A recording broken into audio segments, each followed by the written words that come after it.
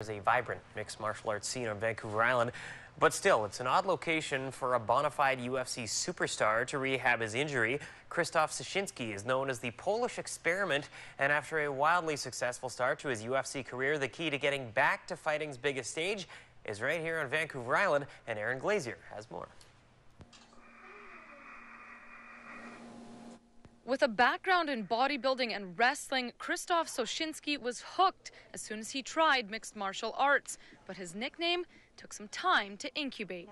I started calling me like the experiment. You're always showing up, you're in great shape, you can go on through these, you push through all these workouts all the time. You're like the experiment. A week later or so, they found out that I was Polish, and the Polish experiment was born.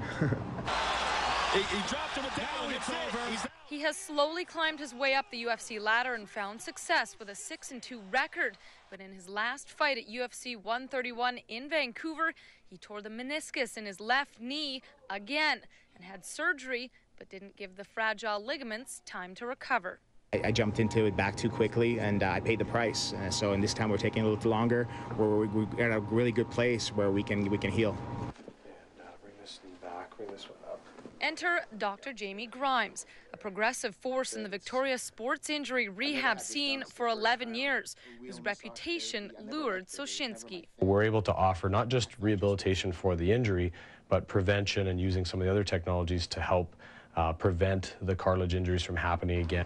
For 3 weeks, Krystof is on an accelerated plan at Synergy, from physio to loosen his tight shoulders and hips to a cutting-edge treatment called prolotherapy. It heals the cartilage faster, heals the ligaments, but also shrinks them up so that they're tighter, so there's less play in the knee, which will prevent him from getting these injuries in the future. Even though he's taking a break from the fan frenzy that is the UFC, Friday Soshinski will be signing autographs at Popeyes from 4 to 6 p.m.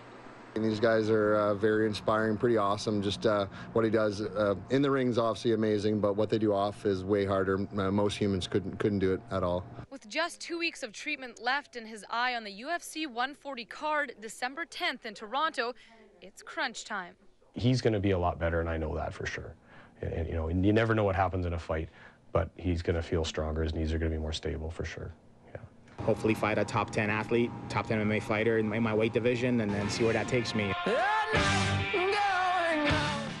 Aaron Glazier, A Sports.